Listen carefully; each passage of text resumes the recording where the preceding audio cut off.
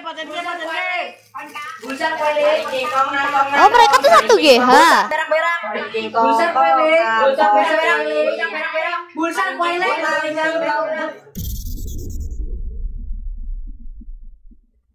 Part 4 ada Alice yang ini kan, bukan? Bukan yang ini.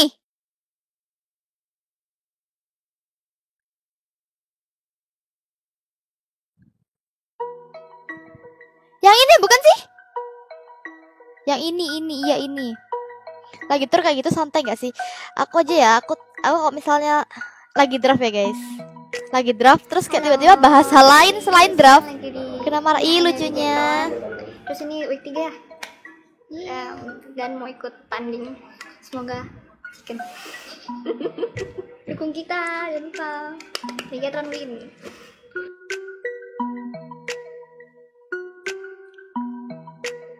Kayaknya ada sesuatu yang menarik nih. Apa nih? Alice main. Oh iya, wow. Alice main. Berarti yang digantiin itu Microboy. Microboy tidak main. Alice-nya main kali ini. Oke. Nih game pertama ya akhirnya setelah berminggu-minggu sudah di bangku cadangan akhirnya main. Gila. Akhirnya bermain kali ini dan kalau nanti circle-nya menuju ke bagian atas ke arah utara, ngambil di bagian bawahnya. Kita kembar gak sih guys? Enggak lah. Kena hujat aku ngomong kayak gitu. Ini ngecilnya ke arah mana? Sementara lu bakal melakukan setup push ke arah Oh, main udah buat terang. Ya, ini bakal jadi 3 Enggak jauh, kembar iya dikit. dipanci sama Elis. Udah. Kita lihat juga lagi. Tapi Alice tuh juga jago kan? Ternyata masih belum terkena, masih ada perlindungan di balik vehicle dan sedangkan itu Alice coba untuk nge-revive terlebih dahulu Ryzen-nya dan ada juga Red Kings-nya sudah mulai maju. Ini dia mantan tim Bigetron mencoba untuk langsung di-spend dan langsung langsung saja Alice. Walaupun dia wanita tapi dia bisa langsung Raiden dan langsung diamankan di posisi lagi.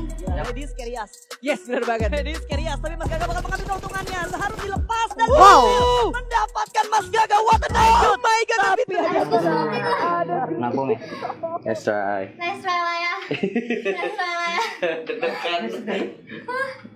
Beda sensinya kalau pakai yang ini. Kali 4-nya. Jadi lagi. Soalnya kali. Cute banget ya. Metode baru bisa kena. Keberatan apa kayak enteng? Entengan. Umur berapa sih dia? Memang harus turun. Kok nggak kena sih, Bi? Seharusnya serang yang gudang hijau, nah 2 orang doang. Bogas tadi di gym terus cowok di open field cowok naik mobil nggak terang jabatannya musuh. Itu yang gudang hijau sadar pas kita perang, cuy. Enggak, yang dari bukit NFT juga 19. Ada power bank gimana, Zar? Oke, aku tua. Di kamar, Gus. Kamar gede. Ada lagi di cas. Lu lihat langsung Bagas cowok. Main serambangan berhenti di open field. Di dalam mobil dia. Kok enggak ada? Set sambil ngeliatin keramik ini kasih lagi. Kok mukanya mirip tretan muslim ya? Tuh, ambil makan, boy. Perasaanku doang. Iya, makan itu. Kira musuh cowok. Main apa lu? Ngumpet aja di situ.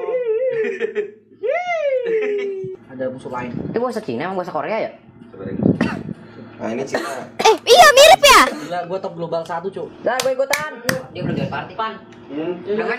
Emang umurku berapa? Umurku 21 anjir. Pusat Dalmaer. Sumpah dikit tretan. Agar iya game apa tai? Udah main. Bagus. Goblok sama pakai gua. Asik kali. Udah. Game yang setengah update. Iya, update lah. Bikin bete aja sekarang. Coba lihat poin, weh. Lihat poin nih. Hah? Lihat poin. Poin. Nomor. Oke, kita sudah masuk ke game yang kedua di Weekendy. Dan seperti biasa kalau misalnya ngomongin Weekendy, biasanya teman-teman yang sedang menonton Emang adiknya tretan. Anjir. King of Weekendy, yes, yaitu Bigetron. Keren juga aku bisa menebak. Manajer emas, Bigetron akan mengamankan. Microboy dulu pernah ML bohong. Bahkan malah tim lain. Dari Bigetron, mereka tadi sempat terkenok 1 dan membalaskan lagi. Mas Gaga juga masih belum bisa diselamatkan di sana tentunya Bung Kornet dari tim NFT. Oke, persiapan kita dan Ryzen spray down aja tapi ternyata sekarat belum ada yang terknock dan langsung ada Luxy juga di sebelah kiri dan langsung diamankan. Tapi lihat Luxy-nya juga ada third party yang seperti kita bahas juga ada orang ketiga dari arah ujung dan langsung di knock dan begitu aja 1 orang Luxy terknock dan Zuxi kembarannya juga melihat ada Zabrol yang mulai jalan pelan-pelan mungkin akan dilempar grenade. Menempel season 1. Ada informasi notif ternyata tidak kena grenade. Connect di sisi lain Zabrol lagi. Lihat Zabrol udah mulai masuk dan dapet Zuxi-nya. Menempel season 2 di aura. Kok nggak pernah lihat? Di percobaan yang kedua harus dipulangkan di posisi keempat. 3 tim tersisa. Jersey dan juga ada Dia main atau cadangan? dipulangkan di posisi ketiga. 2 tim tersisa. Bigetron, apakah mereka bisa tetap untuk menjaga dari King of Victory, benar banget. Dan kita lihat bakal ada kontes kali ini di Spreadon. Jadi keselamatan Ryzen harus terpick up dari sisi lain. Lihat Luxi di sana. Kok nggak tahu anjir? Sebanyak Anak dusun aku. lihat dengan menggunakan link kanannya. Suksinya juga mendapatkan 1 orang. Tersisa 1 lagi dari jersey-nya. Dia masih nggak masih mencoba untuk bersembunyi. First aid terlebih dahulu 1 melawan 3. Apakah jersey anak ini kornet? Apakah kamu bisa untuk meratakan Bigetron the King of Victory? Ini Alis ya? Coba ngeras ya, bakal coba tabat. Ini. Jersey di sana. Di kiri dong.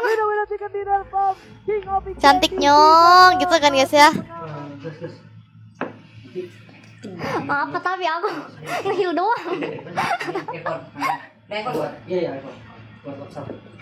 Cara ciket tapi ngehil doang.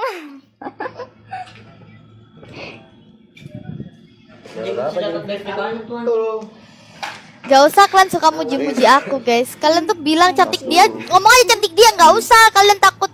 Aku sakit hati bodoh. Lebak deh. Ngumpul tengah jalan lucu katanya. Jedor kenal.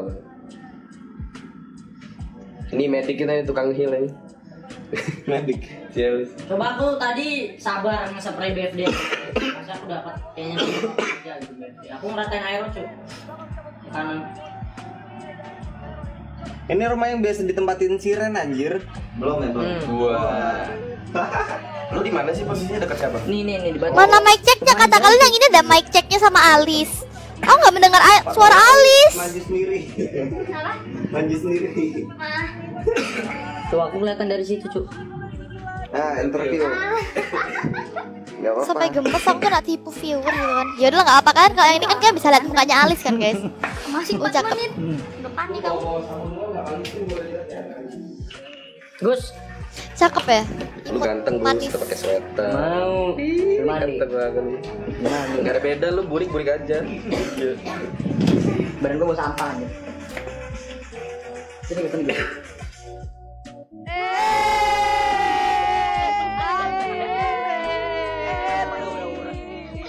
Ya Allah, nak cantik kali. Lu sih cabut aja udah nggak usah. Ya udahlah. Ya udah. Bercanda. Aduh, apa kabar?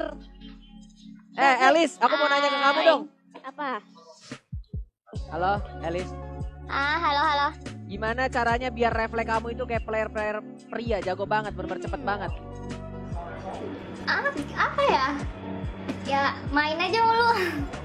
Aku main mulu tetap cupu. Ya beda, kamu bukan professional player. Itu udah bakat, Pak. Kok baru main sekarang, Elis? Tapi aku tahu bakatnya Alis, apalagi selain menembak di PUBG Mobile. Memikat hati lelaki. Wih. Tau gak? Si Luxi dalam hati kayak, gue ditanya dong, gue udah muncul nih. Oh iya nih, Luxi. Apa bedanya main sama player cowok sama satu player cewek? Kalau ada player ceweknya lebih semangat. Coba, Luxi. Tapi ada nggak perbedaannya? Maksudnya kayak, oh iya kalau jadi ada player cewek, Sa-air lu, ada yang Bambang. resign gitu loh. Ada yang disuruh-suruh gitu ya. Karena mungkin gak ada yang tahu ya kan, Luxi kayak, Alis tolong bawain first aid, bawain medkit semua kayak gitu. Tolong Pak, ini sniper Pak. Siapa? Bukan dokter Gak baju. ada yang tahu makanya. Enggak. Gak ada perbedaannya. Enggak. Ya kayak biasanya aja, masih kayak pro player biasa. Dia juga jago kok, setara kita semua. Makasih. Apa? Bener. Sebagai Bigetron kan title-nya kan King of Victory nih. Terus lu dapetin. Gemes ya aku kalau liat mukanya Kayak si menurut lu, Alis jadi senyum-senyum sendiri guys. Tapi aku nggak lesbi, cuma aku kayak merasa mukanya dia tuh kayak terlalu cantik gitu loh. Sebenarnya kita tuh main klasik pun di Weekend nggak pernah. Ya di Weekend Waduh. kayaknya oke doang sih. Tapi kayaknya emang Tencent ngasih kita buat chicken di Weekend deh. Kata lu, enggak dia bilang hoki. Hoki. Maaf Abang Luxi ya. Hokinya berapa kali tuh Berapa ya? kali lu Gua chicken? hitung tangan gua 10 juga lebih tuh Lebih hoki. lu. Alis jangan senyum jadi lucu. Ini, oke. Aduh, Question gemes. ya buat kalian. Kalian kan sekarang Gemes. lagi ini ya di tempat pertama ya, di posisi pertama dari global leaderboard. Oh, flash di otak kau tuh. Round atau map selanjutnya. Fetisnya beda lagi gak gitu coy. Dikit-dikit fetis otak kau tuh. Ini map yang paling kecil dan Oh, orang tuh. Oh iya. Dia ngeliat tuh goblok, Guys. Player BTR PUBG ini pernah nge-live gak ya? Pengen lihat settingannya coy. Mungkin sama Luxi udah naikin baginya dia, sudah menuju ke arah pertahanan dari tim NFT. Dan lihat, ada satu tim, bahkan dua tim yang melakukan rotasi melalui jalur laut. Naik. Oke. Cepet banget dia. Aduh, pindah game aja lah aku. Lain lagi itu Badru, sudah pasti. Sudah pasti ya? Sudah pasti, confirm. Oke. Dan dilempar grenade lagi, sedangkan Microboy juga dengan menggunakan 4-nya harusnya sudah mengetahui ada tim DG, sedangkan Luxi mendapatkan Jaxi dan bahkan langsung dipulangkan more timnya ke posisi placement ke-6. Zona sudah mulai menghimpit, tapi di bagian kiri ada yang menembak. Zuxi mendapatkan Funko dari DG. Yes, langsung diamankan satu orang dan bahkan kita lihat juga dari DG langsung nge-end tambahan poin mendapatkan 1 poin.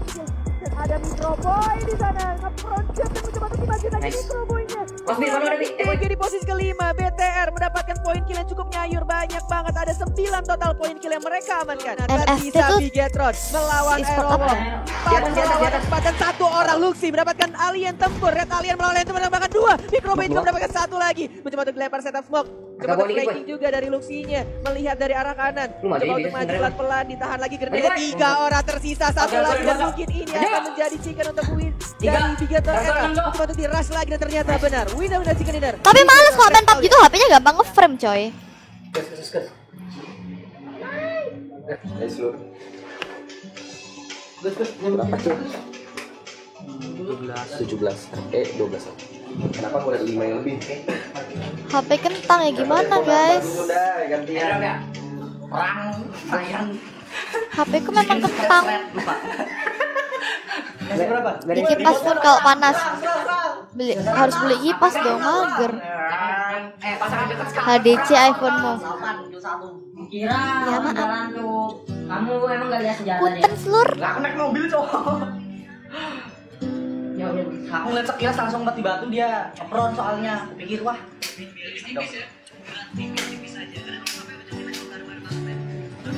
Di atas dia tau gue. Baru belakangnya kan aku mikirin NFT nah di rumah. Aku di atas. Gue mau maju nih. Selalanya mahal binget kak. Jadi insecure. Ya bodo amat gue maju lah. Daripada nggak apa-apain. Kamu tadi persen gak? Enggak, aku bilang di rumah. Persatu. Hanyalah 10. Tidak terpakai satu pun. Tadi suara nggak tahu gue. Gue kira zona mental-mental. Aku pikir aku jadi Badru aja lah. Dia pasti muterin circle kalau Kita lihat cok ini. Apa ya, bukannya bermaksud menghina. Cuma ya dari mukanya sama dari cara ngomongnya Microboy itu beneran mirip tretan. Jadi waktu tadi kayak ngeliat Microboy ngomong langsung kayak ngeliat tretan muslim gitu kan. penting nge-end. Tuh yang perset aku ambil. Ambil dulu. Ambil perset. Jar bom jar di bawah.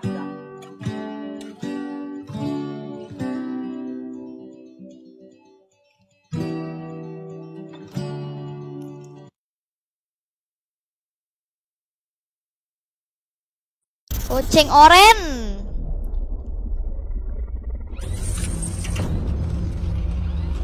Enggak, kalau misalnya si Microboy itu ada kumis jenggot tuh pasti mirip tretan. Fix, kalian nggak usah menyangkal guys. Sebelah sebelah kita sepi ya, Bi? Evos Funi, iya ya, sabar. Habis ini masuk makan aku jam 5 kelas. Ada orang di gua, Cok. Kalau nggak lebih cepat. Lu di mana gila? Ngebak gua anjir. Ngebak gua mental-mental. Boy, lu mau jemput Bagas nggak Boy? Gua jemput, gas. Sini bawa gua nih. Sok BTR alam al. Udah Uzi. Hah? Lah kalau gua bawa lu, gua gak bisa bawa Bagas lah. Oh itu 2 ya? Apa 3? Lu pakai apa emang? Lu pakai apa emang? Emang suara lu aneh, suara lu aneh juga Suara lu ngomongnya. aneh, suara lu aneh. Boy, mic lu matiin aja, Boy. Double anjir. Mending makin game Jir. Oh, makin game. Iya, makin game aja. Game Nggak aja, Cok. boleh. Kata siapa? Kata bapakmu. Oh, harus store semua.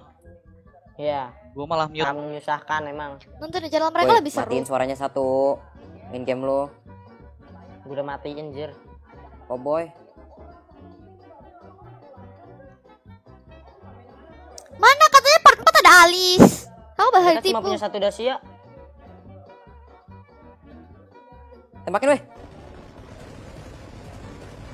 Balik pohon semua.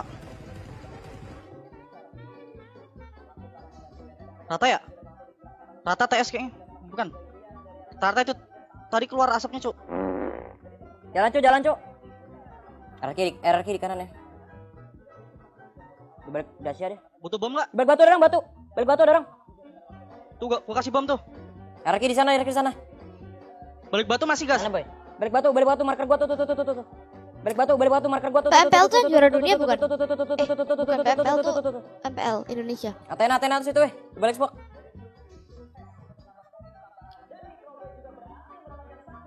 Mati Athena. Ini hati-hati nih orange juice nih. Batu ada ya? Nah itu dia mata. Ada tuh di batu. Ya itu mata. Iya tim secret itu. Mata ya. Tapi kok benderanya udah bukan Indo doang ya? Orange habis berarti ya? Ketahuan gua hijrah. Waduh. Oh ini ujung nih. Channel Di reason luar sana apa dia. namanya? Mati sana. Judulnya. Hijrah mati Gus, bantuin Abi Gus, bantuin Kopo Gus. Oh, ini kayak di loot udah belum di loot ya? Kayak belum atau udah gitu. Namanya apa? Sini Jar, kali 4 lo tukar kali 6. Ada supply itu di atas, dekat. Jangan open itu.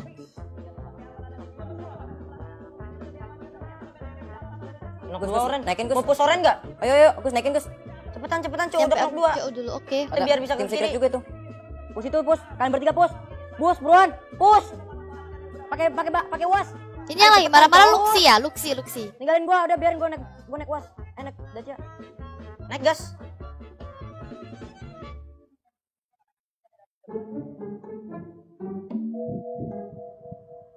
Ada motor guys di atas guys. Udah pintar aku udah bisa membedakan Luxi Suci. Ayo. Orang guys. Ada orang. Goblok kan gua bilang PA lu mending ngambil motor lah udah. Lu pada lu. Nih. Kabur. Masih live masih. Soalnya besok lu nggak nge-live, mau libur. Mau istirahat. Mau family time. Bootcamp sepi amat kayaknya.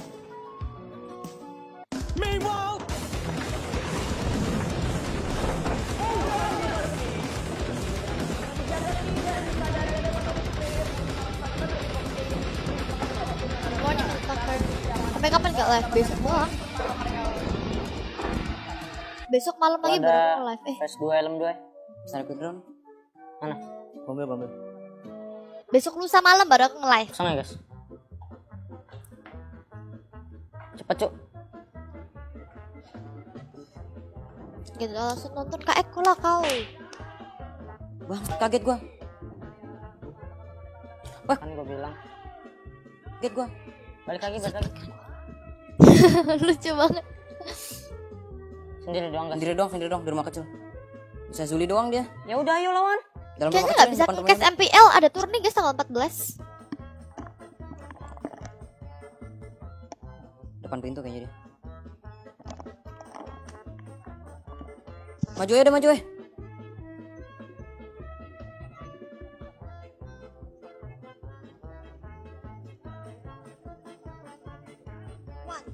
Main gue pesat 2 tuh.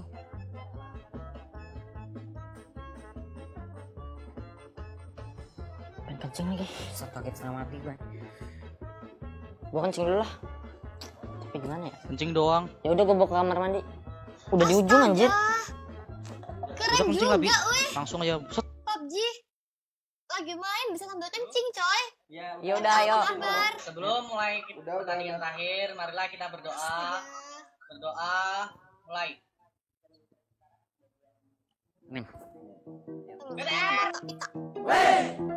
Main yang benar kamu. Tai. Yuk. Ada cok, ada. Sini ya. Ada orang. Satu orang. Mana? Buru-buru gas, satu orang. Oh di sini dalam rumah gua. Cepet Gus. Sabar gas. Sabar.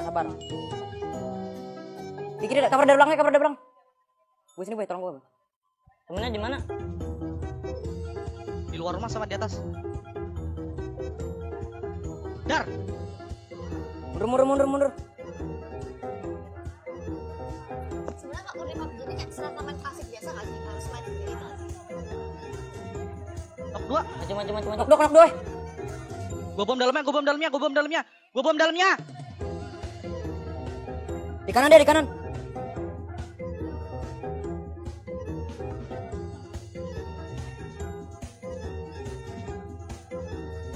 Di atas.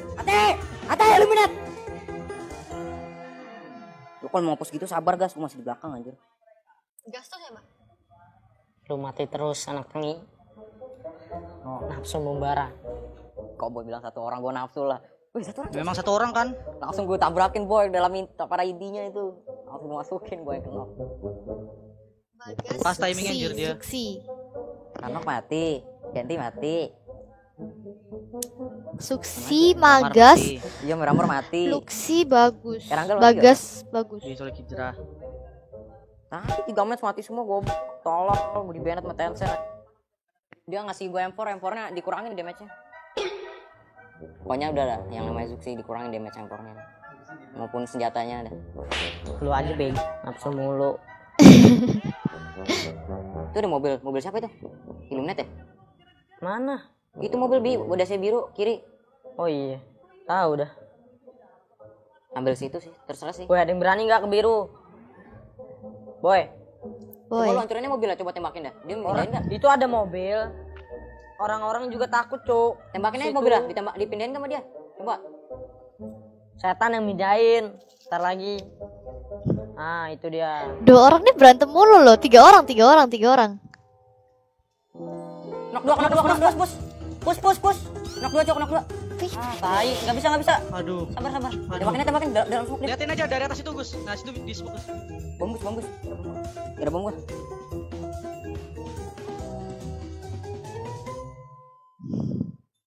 Persat ada yang butuh enggak? Sampai adu mulut. Abis ini ya, PMCO. Persat gua 8, ender geding gua 8. Peluru jogo 200. Helm 3, vest 3. Udah. Udah. Kasian.